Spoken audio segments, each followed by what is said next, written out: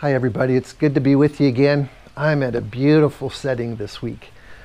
I'm at the Hamilton Winery, and I want to just give a thank you to Russ and Stacy Hamilton for allowing me to be here.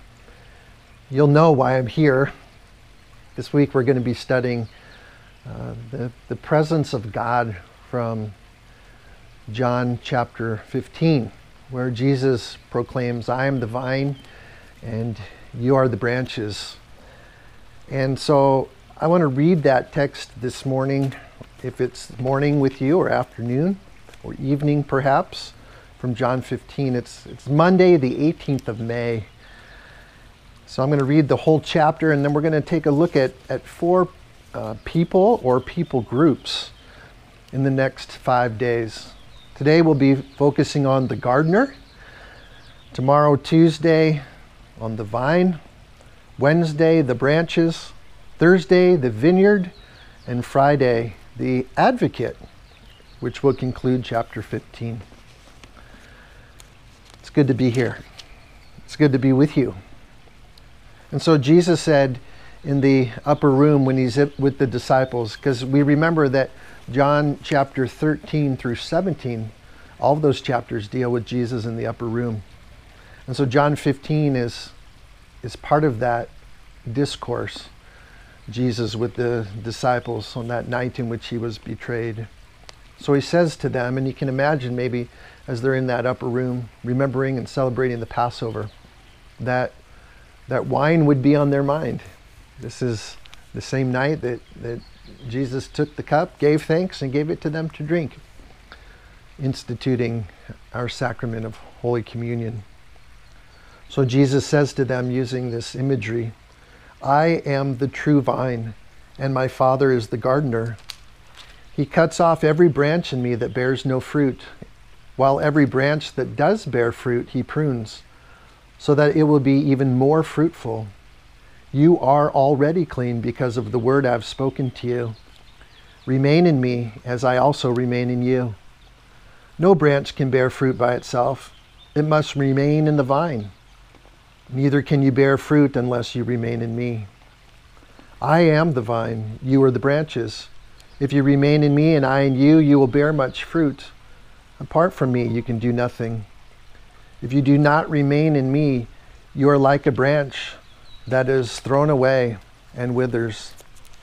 Such branches are picked up and thrown into the fire and burned. If you remain in me and my words remain in you, ask whatever you wish, and it will be done for you. This is to my Father's glory, that you bear much fruit, showing yourselves to be my disciples. As the Father has loved me, so have I loved you. Now remain in my love. If you keep my commands, you will remain in my love, just as I have kept my Father's commands and remain in his love. I've told you this so that my joy may be in you and that your joy may be complete. My command is this: love each other as I have loved you. Greater love is no one than this, than to lay down one's life for one's friends. You are my friends if you do what I command. I no longer call you servants, because a servant does not know his master's business. Instead, I have called you friends, for everything that I learned from my Father I have made known to you. You did not choose me, but I chose you and appointed you so that you might go and bear fruit, fruit that will last, and so that whatever you ask in my name, the Father will give you. This is my command: love each other. If the world hates you, keep in mind that it hated me first.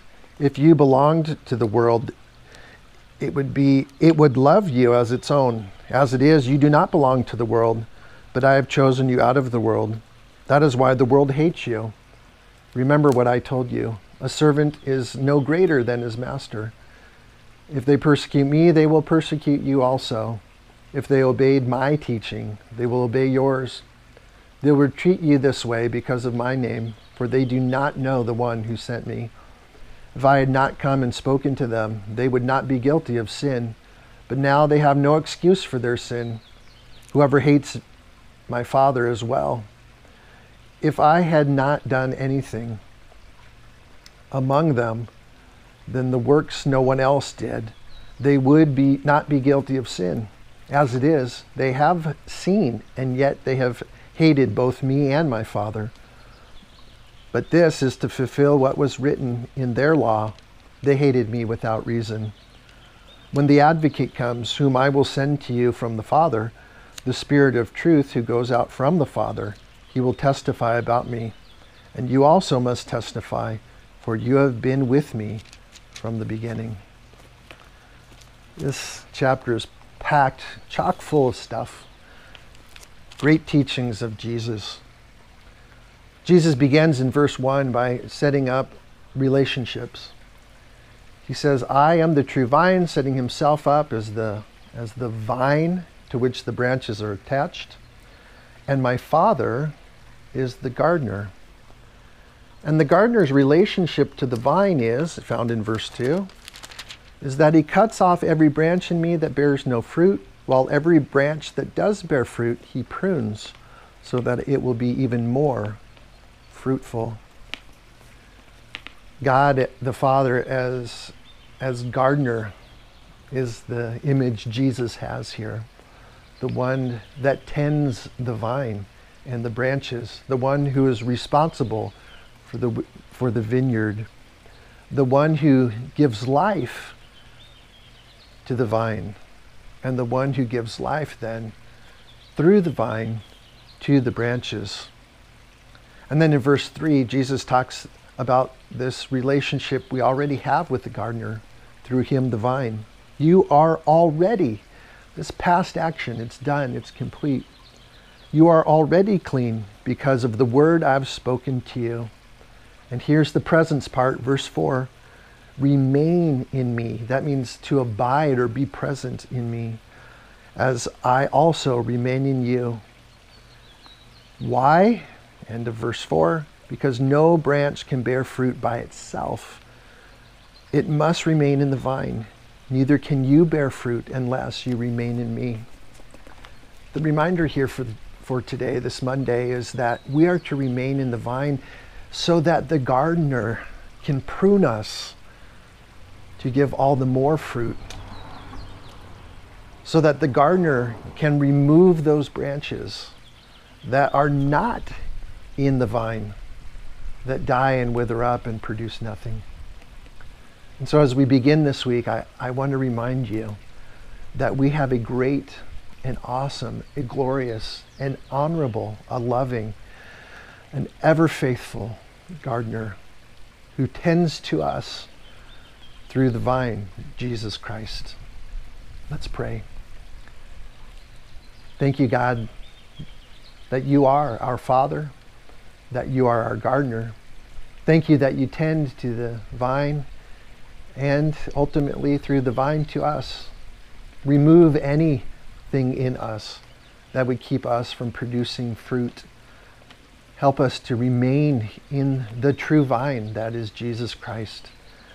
And then prune us, Lord God. That's a hard prayer to ask because pruning hurts. But Lord, we want to continue to provide fruit and all the more for you. And so we surrender into this time. We give ourselves to this passage. Teach us this week about your presence. Through Christ our Lord, we pray. Amen. Well, it's always a joy to be with you. Certainly do miss you, and I'm very much looking forward to this week together. Until tomorrow, God bless you.